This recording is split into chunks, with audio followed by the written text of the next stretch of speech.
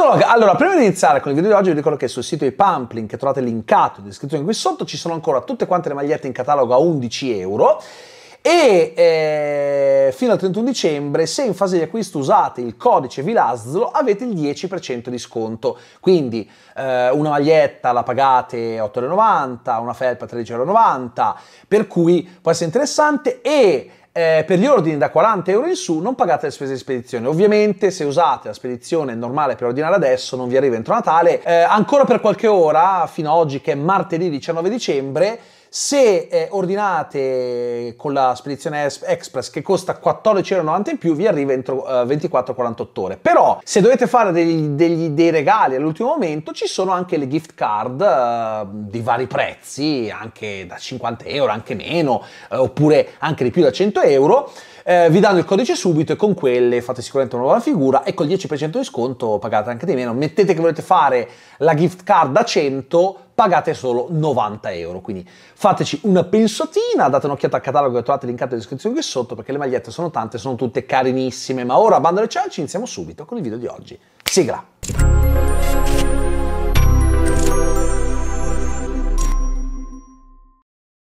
Allora, oggi voglio parlare di una situazione a dir poco surreale, perché negli ultimi giorni si è tenuto il processo a Jonathan Majors, che era stato rimandato più volte nel corso dei mesi, e proprio nella serata di ieri è stato emesso da una giuria di 6 persone che hanno deliberato per oltre 4 ore un verdetto di colpevolezza nei confronti dell'attore, che è stato dichiarato colpevole di molestie e di aggressione di terzo grado.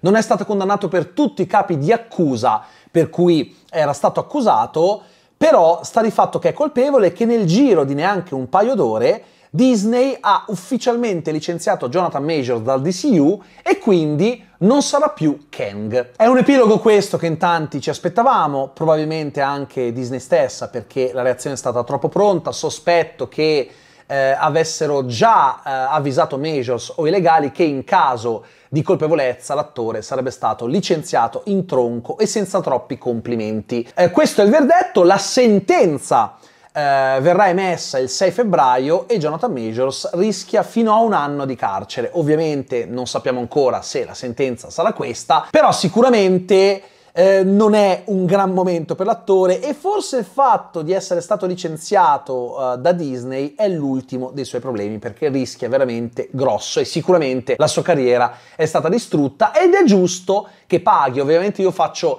riferimento al verdetto, la realtà non si può mai sapere, però la legge ha stabilito che è colpevole, ci sono state tante prove presentate in tribunale, e c'è un articolo di Variety che trovate linkato in descrizione qui sotto, dove potete reperire comodamente i messaggi, gli audio, addirittura il video che hanno fatto vedere in aula. Questo video in cui vediamo Jonathan Majors che strattona la sua allora fidanzata Grace Jabbari e la butta dentro questo taxi, e poi si mette a correre come un forsennato con lei che lo insegue, ripresi entrambi dalle telecamere di sorveglianza che c'erano nel quartiere. Per cui è una situazione veramente assurda. Io cercherò di parlarne dal punto di vista puramente cinematografico, però ovviamente devo fare un piccolo recap anche delle prove che sono state presentate negli ultimi giorni in tribunale, per permettervi di avere maggiori informazioni e un contesto più preciso. Per chi non lo sapesse, Jonathan Majors lo scorso 25 marzo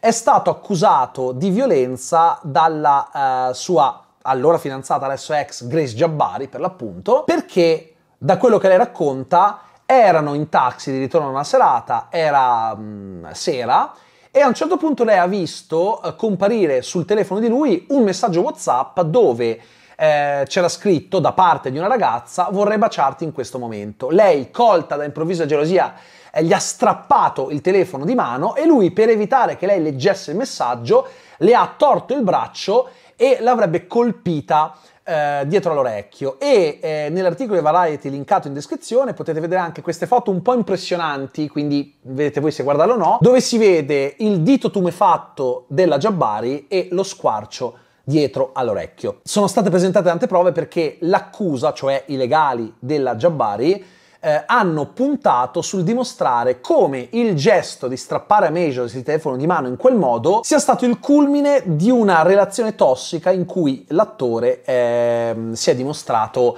a dir poco abusante. Quindi abbiamo messaggi risalenti a mesi prima dell'avvenimento in taxi, dove Jonathan Majors scriveva a Grace Jabbari che lui voleva uccidersi perché è una persona che non è in grado di amare, avevano litigato, con lei che lo pregava di ripensarci perché lui ha una figlia. Insomma, lui le faceva questi ricatti morali. In un'altra conversazione lui si arrabbiava dicendo: perché hai chiamato il dottore, sei andata al dottore per quella ferita alla testa, poi accusano me, perché insomma io sono anche un uomo nero, quindi sarei perseguitato. Sembrerebbe che non fosse la prima volta che si era comportato in maniera violenta. In un'occasione lui le avrebbe addirittura strappato le cuffie dalle orecchie urlando come un pazzo per un litigio che avevano avuto. C'è un audio in cui lui si lamenta del fatto che lei è tornata a casa ubriaca e non l'ha supportato, dicendo che lui si sarebbe aspettato di avere supporto da lei. Lui si aspetterebbe, in quel momento si sarebbe aspettato che lei si fosse comportata come la moglie di Martin Luther King o come Michelle Obama, grandi donne che sono state di supporto a grandi uomini. E poi ha detto: perché io sono un grande uomo, io sto facendo tanto per la mia gente, per la mia cultura. Cioè si è paragonato anche a grandi personaggi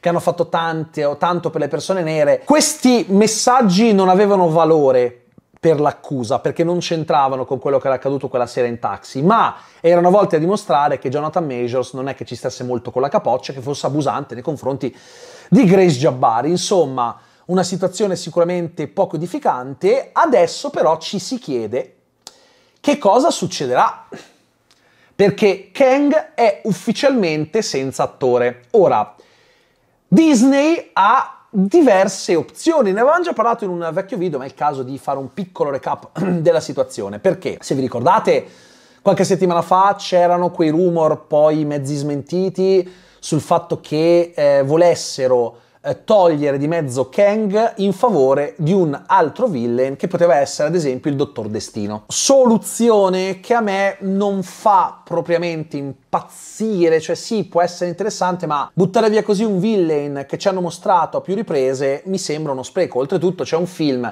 in produzione che si chiama Avengers The Kang Dynasty, che peraltro ha il suo sceneggiatore, ovvero Michael Waldron, sceneggiatore della prima stagione di Loki e di Doctor Strange nel multiverso della follia, per cui mi spiacerebbe se cambiassero i piani. Oppure possono ridimensionare un po' il personaggio, ma rendere il villain principale qualcun altro. Però a quel punto che senso ha avere Kang tra le palle? Nessuno. Credo che la soluzione migliore sia il recasting, perché alla fine lo hanno fatto anche con Johnny Depp quando fu sostituito con Mads Mikkelsen, e direi che il problema maggiore di quel film non era Mads Mikkelsen, primo, che tra l'altro era anche un buon Grindelwald. Qui ci vuole un attore che sappia interpretare il ruolo in un certo modo nel film, perché poi non so quante altre volte avremmo visto Kang. Addirittura si pensava, da alcuni rumor, che non l'avremmo visto fino ad Avengers The Kang Dynasty.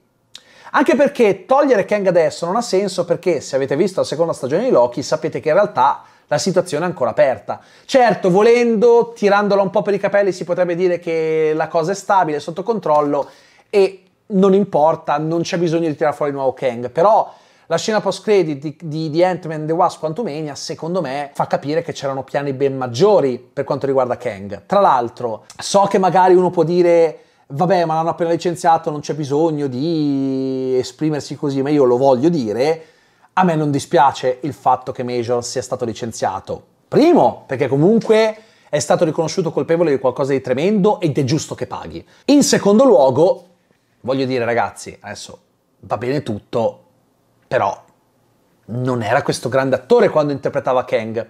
Perché io credo che qui le colpe siano condivise. Da una parte Majors non è capace a fare il personaggio sopra le righe, l'ha dimostrato un po' anche in Creed 3, dove era sopra le righe e faceva sempre ste cazzo di faccette. Poi però lo vedi in Lovecraft Country ed è bravissimo.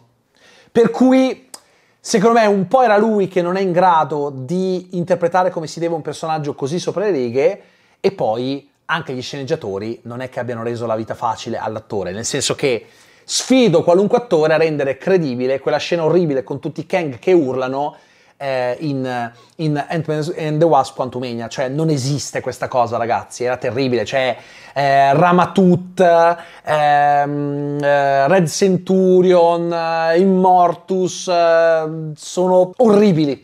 Nella realizzazione del concept grafico, nel modo in cui lui recita, nei dialoghi, è una roba terrificante, quindi devono secondo me ripensare un po' il personaggio proprio a livello di scrittura. È anche vero che, come ho già detto altre volte su questo canale, Thanos, prima di diventare il grande villain di Avengers Infinity War, era comparso in 2 scene post-credit dove si metteva il guanto e in pochi minuti in Guardiani della Galassia, dove peraltro aveva una caratterizzazione che non c'entra nulla con quella che poi abbiamo visto in Infinity War. Per cui basterebbe scrivere bene il personaggio per il film Avengers The Kang Dynasty e il gioco è fatto. Lo dico sempre, basterebbe mettere Kang che ammazza gli Avengers nei primi 10 minuti per poi scoprire che sono gli Avengers di un altro universo. Magari fai tornare, non lo so, io farei tornare Robert Downey Jr. e Chris Evans per farli morire subito. So che sarebbe controproducente, ma almeno capisci la cattiveria del personaggio. Gli fai comunque ammazzare qualcuno di importante nei primi 10 minuti e vedi che il personaggio è super minaccioso. Basta scriverlo bene e basta avere un interprete che sappia interpretare un personaggio del genere, perché a me non dà fastidio che il personaggio sia sopra le righe. Il problema è che quel personaggio scritto così, in questo modo sopra le righe, non funziona. È solo quello il problema, non altro. Quindi io credo che molto semplicemente ci vuole qualcuno che sia capace. Io, come tanti altri, vorrei John David Washington. A me piacerebbe, è un attore capace, non è detto che scelgano lui se vogliono fare il recast, perché non si sa ancora cosa vogliono fare. Io personalmente vorrei lui, è un attore di un certo peso. C'è chi vorrebbe Michael B. Jordan, però con tutto il bene del mondo è già Killmonger, è comparso in Black Panther, in What If e in Black Panther Wakanda Forever. Va bene il multiverso, va bene tutto, però scusate, io personalmente gradirei che Kang non avesse la faccia di un altro villain. Già quando avevano detto che forse Jake Gyllenhaal sarebbe stato Mr. Fantastico ho pensato va bene tutto, però che cazzo, questo era Mysterio.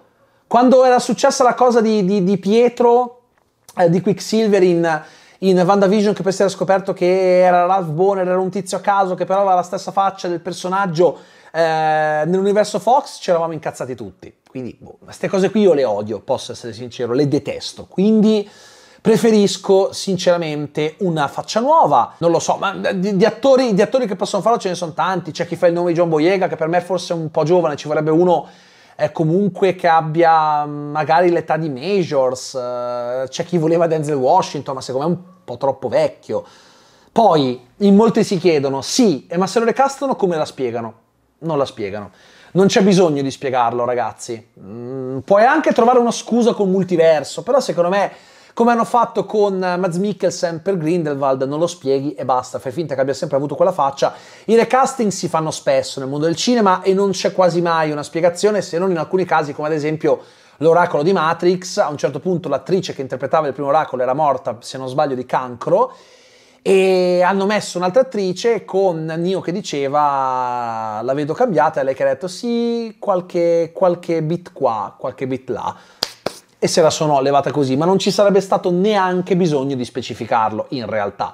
Nelle serie televisive poi figuratevi, i recasting sono all'ordine del giorno, quindi non credo che sia quello il problema. Il punto è trovare un attore che sia in grado di sostenere il ruolo, e soprattutto andrebbe capito se ci sono piani per inserire Kang in altri prodotti prima di Avengers The Kang Dynasty. Non penso, però non si sa mai, bisogna capire. Non è detto che magari non gli venga il ghiribizzo e pensino ma forse bisogna capire. Io magari se lo tengono come personaggio e come è giusto che sia recastano l'attore quello per forza, lo metterei in un altro prodottino per far prendere confidenza alle persone col fatto che Kang non ha più il volto di Majors.